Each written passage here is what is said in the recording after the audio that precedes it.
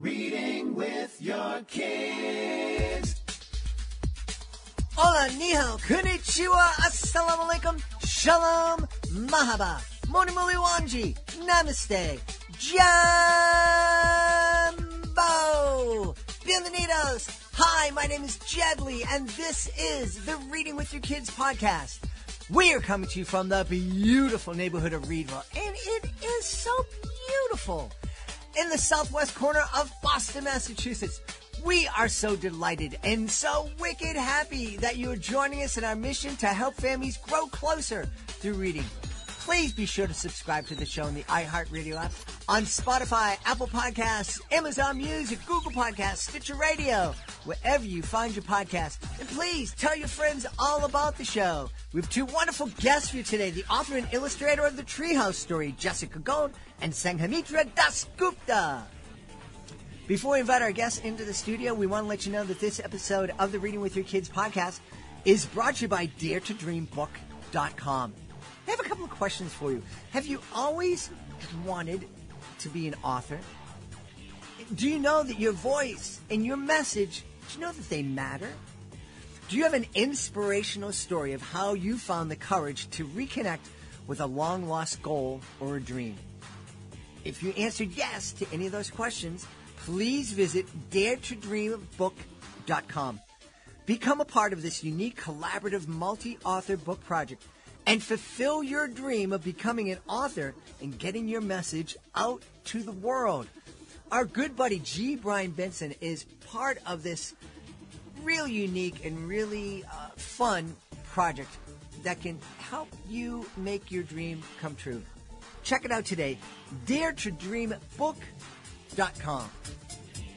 Hey, we also want to invite you to connect with us on social media, Facebook.com/ReadingWithYourKids, at Reading With Your Kids on Instagram, at Reading With Your Kids on TikTok, and at Gently Magic on Twitter. We would also love for you to go to our website, readingwithyourkids.com. Please sign up for our free newsletter. We are revamping it. We're relaunching it. You are going to love it. And you can also check out our blog by clicking on the Parents Click Here button at the top of the page. And you can also use the contact button that's at the top of the page to send us a message. Let us know what we're doing well. Let us know what we could be doing better. And please let us know who you would like to hear on a future episode of the Reading with Your Kids podcast. We're really, really excited. Our guests are on opposite sides of the world from each other. So excited. We're here today to speak about a brand new book. It's called The Treehouse Story. Please welcome to the show from New York State, the author Jessica Gold, and from the nation of India, the illustrator Sanghamitra Dasgupta. Hey, my friends, how are you? Thank you so much for having me here, and it's such a pleasure being here. Thank you very much. That first same here. That first voice was Jessica, and I stepped on our friend Sanghamitra. Sanghamitra has actually been on the show a couple of times in the past. She is an incredibly talented illustrator and was actually the illustrator of my children's book, the Love That I Matter to You. So it's great to see you again, Sanghamitra. Same here, sir. It's been a long time we had spoken, over Zoom or something like that. Yeah. Well, welcome back. First, Jessica, tell us all about the Treehouse Story, please. Well, it's an absolute pleasure to talk about it. I've been a teacher for 25 years and very inspired by children's books, and especially children's pictures books. And one of the greatest pleasures I ever have is sitting with students or sitting with my own children and just sitting and reading. So a lot of the books that I was trying to write, and I have a few coming out, have to do with families and family values.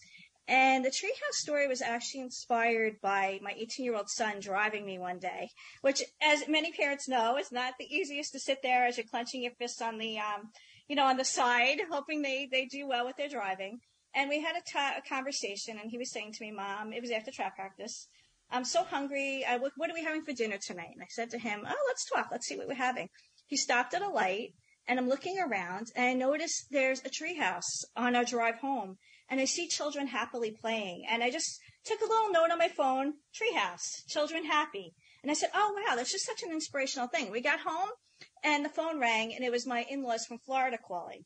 And I started to say to them, oh, I'm starting to write children's books and, I'm just trying to think of ideas. I looked at my phone, Treehouse, listened to my phone conversation, grandparents, and put the two together to form a book. So the Treehouse Story has a lot to do with a grandfather actually telling a story to his grandchildren of when the father was a boy. And the father was just your typical 10-year-old boy who shared a room with a friend. He actually shared a room with his brother, who was his friend. And one was neat, one was messy. That came from my sister and I. She was the neat one. I was the messy one. I have to admit it and fess up to that. And the story has to do with the young boy saying to his father, I can't live with my brother anymore. He's too messy. I have to do something about this. And then wanting at 10 years old, asking for his own apartment. And of course, the father says, no, you have to learn to get along with your brother. And the boy takes it upon himself to go to a neighbor who runs a lumber yard and offer to cut the lawn and weed the driveway in exchange for some lumber to build a treehouse. So that's where the whole inspiration came from. And the grandfather's telling the story of these children's own parent and what he did. And he actually built the treehouse. And the treehouse became almost like a wonderful place where he would go with his friends. He even proposed to his wife in the treehouse.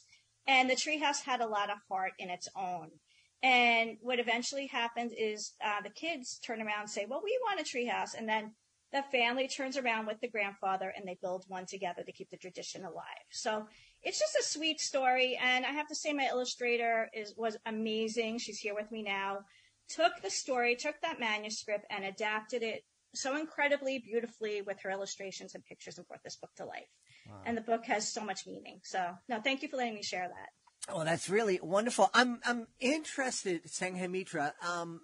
India is a beautiful country, but it's very different than the United States. We don't see tree houses everywhere, but there are 2 or 3 tree houses in our little neighborhood of Boston, and you see them in a lot of suburban neighborhoods. Is a tree house something that is common in India, and was it easy for you to kind of envision and create, or did you have to really kind of dig down to imagine and recreate this for the book? No, actually, there is no tree house in India.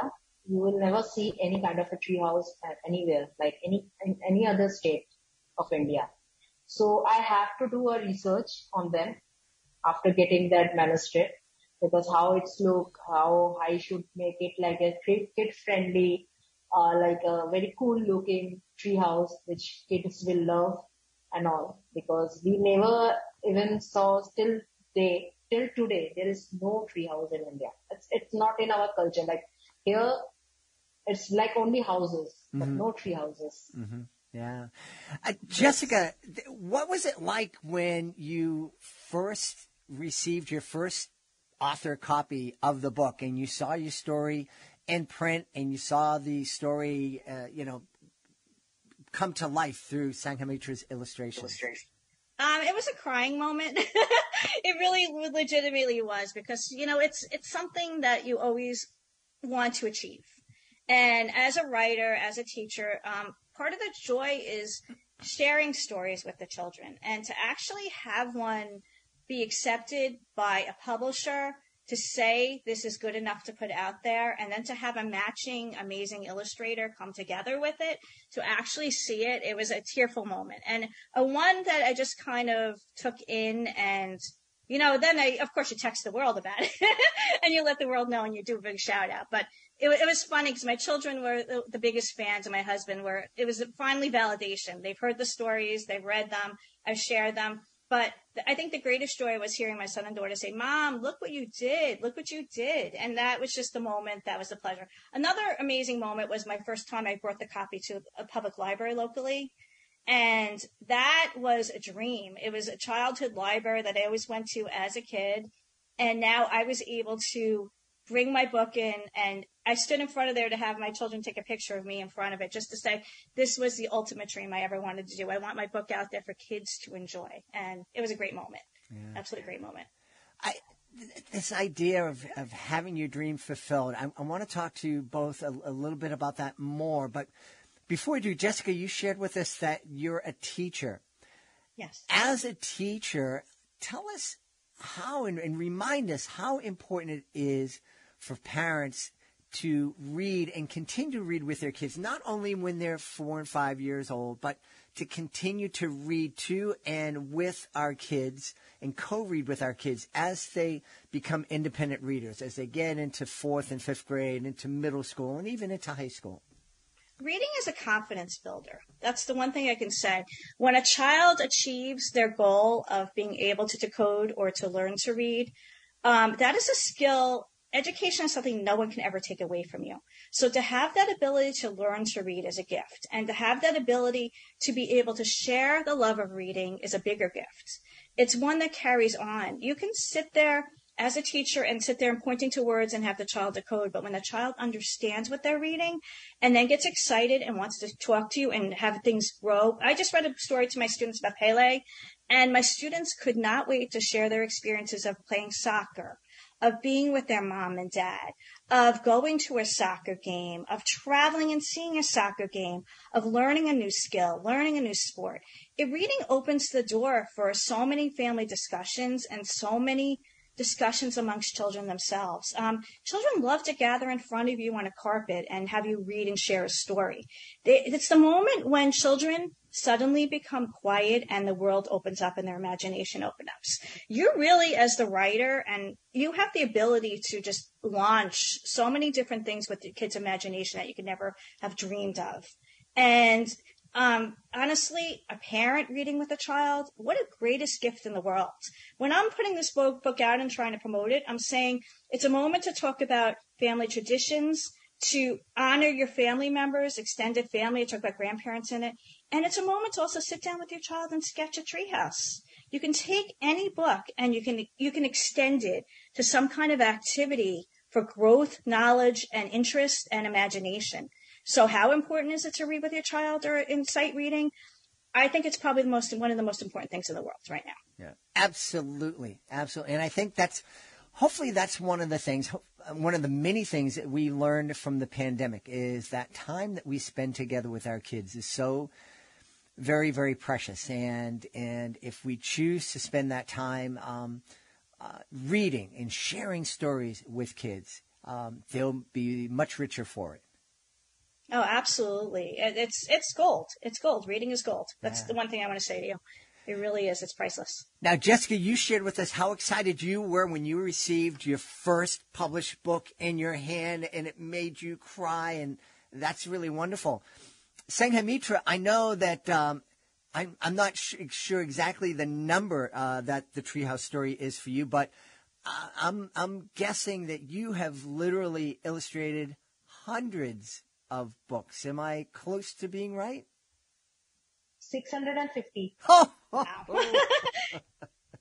Amazingly talented. So when you obviously you it's been a while since you had that first book in your hand that you illustrated. Yes. Do you still have the same thrill when? I am always excited. Whenever I book an order for a book like on Amazon, and unfortunately recently there is some issues happened with me on Amazon. So before that, I think the last book that came is the Treehouse for me last month. Wonderful. I got my copy and I was extremely excited till the day I get the copy in my hand, and I was super excited. I told my mom, look, the copy finally has arrived, and I was showing on my Facebook also. I think also on my Instagram, I was sharing everywhere. Yeah, it's 650 books. You almost have enough books written that you could build a treehouse out of books. Yes, of course. What is it, Sanghamitra, what's your favorite type of book to illustrate? Any kind of children's book, but I basically love to where kids are like playing, they're having fun, but also there is some social messages which is very educational for them. Like there is some recent topics which is happening around. I'm not going like deeply in them, but the topics which can educate the kids, they are my most favorite. Yeah.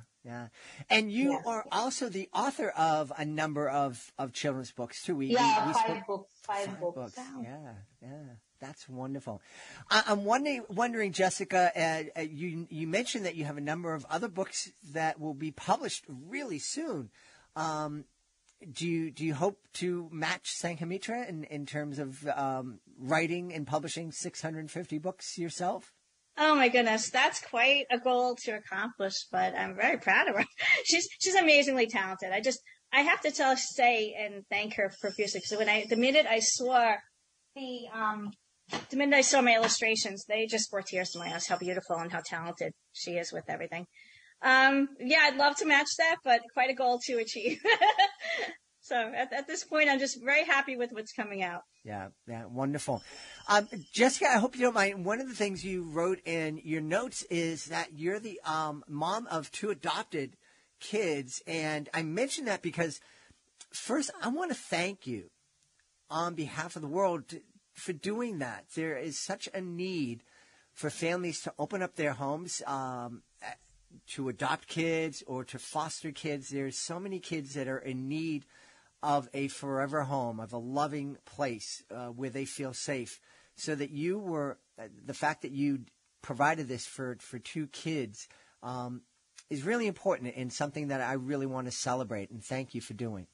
Well, they have given me so much in my life that I can't describe. I'm actually choking up saying it. They have been 2 of the most amazing children. They've opened my world, opened our heart. My husband's also adopted, so is my sister-in-law. So adoption has been part of our family, and some of my books are dealing with the theme of adoption.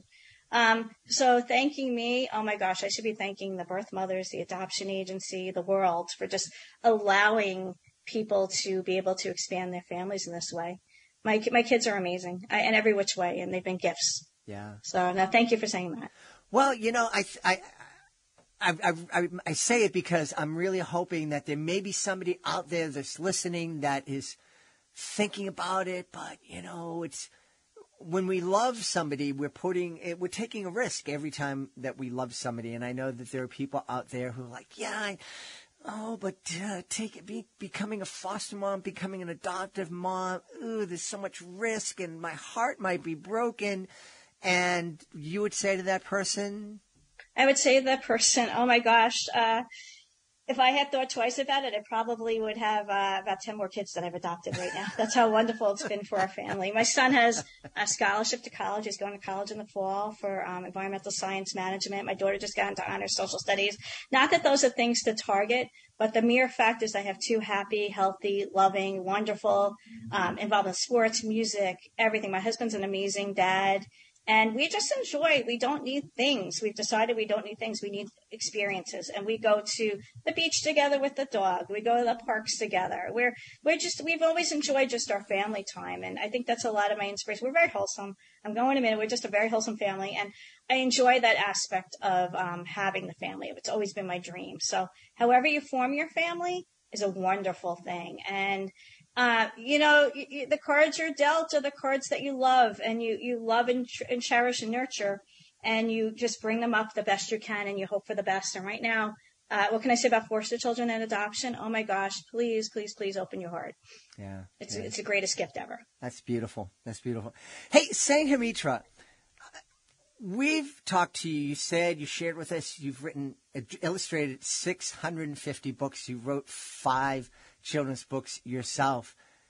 You, in some ways, you are helping to raise kids all over the world. You're partly responsible for wonderful moments that families are sharing all around the world. Do you ever take the time to think that with all those books out there, that at almost every moment of the day, there's probably a family somewhere in the world sitting down and reading and sharing one of your books? How does that make you feel? Absolutely. Whenever any author of mine, they share a picture, like kids reading the book, or they are at the library or any kind of book signing events, and kids are coming there, they are like very happy reading a book, or they are buying the copies. It really makes my day. Yeah. That smile on the kid, that really helps me to keep going and keep illustrating for the kids. Yeah, wonderful. Yes.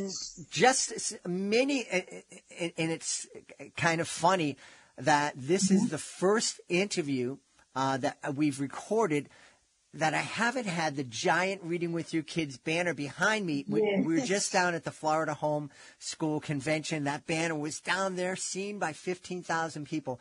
The beautiful family of bears reading together was an illustration that Sanghamitra created for us. And it's so weird that it's not up behind me right now. So that's really wonderful. I'm excited, Jessica. As a teacher, have you shared the book? Have you been able to share your book with your kids, and what's their reaction been? Oh, I have a very supportive district, and they've been my cheerleaders at this point, and I have to say my principal's been amazing. And what happened is I was allowed to share the book with 15 classes, and another teacher did a wonderful job making me a presentation, and I had the time to have the students from kindergarten all the way through 5th grade come into an assembly where I presented how the book is put together, from concept to manuscript to illustrations, and putting it all together. And it's inspired a lot of children. I have to say, they all sketched me tree houses. I shared that with Sanghamitra. It was so wonderful. They all sketched me in the room. It was great. There's images in the hallway of all the tree houses they built. The teacher built a tree and had the tree houses in the tree. And the children's reactions, it's very funny. Like, a few of them have come up to me for an autograph, or said to me, "Can I please come to your room and borrow your book? It's in our school library." And, I just hope that it's inspired. I spoke to a scouting troop last week, and I received a text saying, "The child can't wait." The one thing I said is my dream was to have my book written in on a library shelf.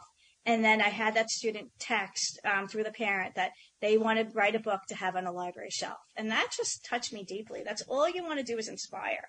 My actual, I have a great story for you real quick to share, is that my 2nd grade teacher, when I was a kid, actually told me, she entered me in a little contest, and I won like an honorable mention prize. She looked at me and she said to me, "You're going to be an author someday." And that stayed in my head. And I found her. She was in Florida, retired. She is getting a dedication in my next book. We've stayed in contact now. We're hoping to visit. And she remembered that moment, as did I. So what a powerful moment to have, that a teacher could influence you that greatly. And I hope to be that teacher someday, that the kids turn around and say, "I remember you saying this," or "I remember you gave me the confidence to do this."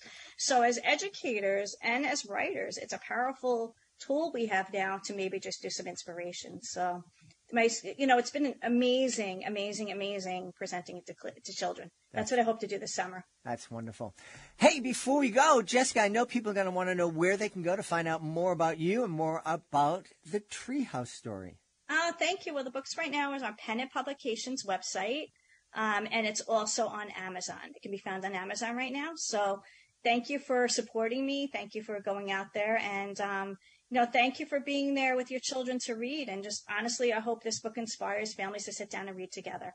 And Jed, I want to thank you for all that you're doing for putting reading out there for the community.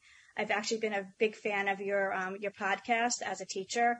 And Sanghamitra, just thank you for everything you do to inspire children as well, and for all the support.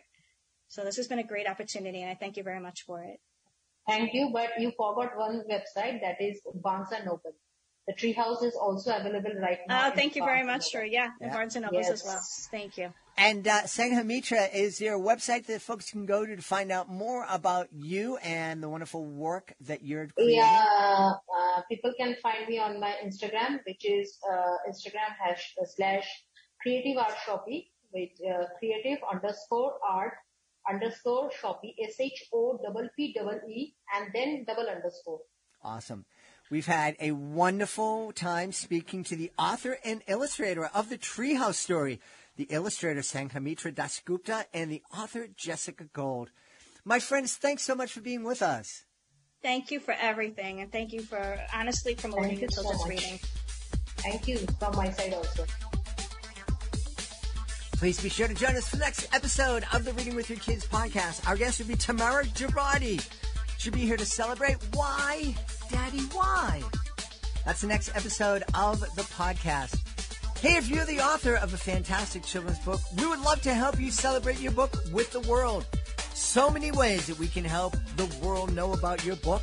You can be a guest here on the podcast. You can submit your book to our Certified Great Read panel. And you can also take part in our monthly promotion program. Have your book celebrated on the podcast through commercials, messages to our 94,000 plus social media followers, and display your book on our nationwide network of digital pedestrian billboards. Learn how by going to our website, readingwithyourkids.com, clicking on the Authors Click Here button at the top of the page, and scrolling down to the various services. I want to thank the folks who made today's show so wonderful. Of course, we're going to start by thanking our guests, Jessica Gold and Sanghamitra Dasgupta. Please be sure to check out the Treehouse. Also want to thank our sponsors, DareToDreamBook.com. Please go there. Let them know that you learned about their project through the Reading with Your Kids podcast.